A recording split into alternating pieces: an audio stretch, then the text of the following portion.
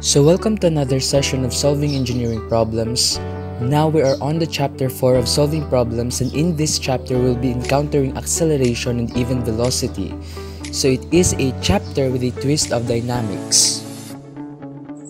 Now for our problem, a vessel of 5.6 meters in diameter containing a 7.8 meter of water is being raised. Find the pressure at the bottom of the vessel in kilopascal when the velocity is constant, and B, find the pressure at the bottom of the vessel where it is accelerating in 2.3 meter per second squared. We have to find or solve two things: the pressure at the bottom when velocity is constant, and the pressure in the vessel when it is accelerating in 2.3 meter per second squared. So first, we have to remember even the word velocity or accelerating is not given in the problem, we could base it on the units. Now when the unit is in meter per second or feet per second, it means it is velocity.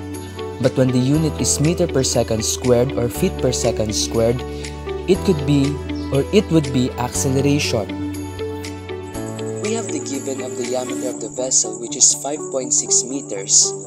Height of the water, which is 7.8 meters, and the acceleration for problem B, which is 2.3 meter per second squared. Now for A. Note that when the velocity is constant or the speed is constant, the acceleration would be 0, because acceleration only happens when there is change in speed, whether accelerating or decelerating. So let's continue to our problem. We have an equation, P is equals to the unit weight times the height. Now how did we come up with this equation? Remember that to find pressure, you only need to multiply the unit weight and the given height in the problem. So let's substitute and multiply. And we need to cancel some units, and therefore we have our answer of 76.518 kilopascal. Since the term used in the problem is being raised, we would have a vertical motion. So when the acceleration 2.3 meter per second squared, it is positive since we are on the upward motion. Now we use the formula P is equals to unit weight times the height multiplied to 1 plus the acceleration divided by gravity.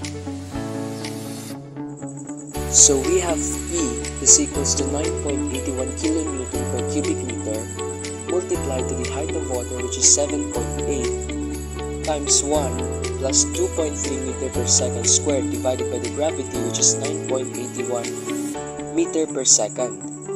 Now we solve it directly and cancel units, so that should give us an answer of 99.458 kilopascal. Now that is all for our session. See you on our next videos.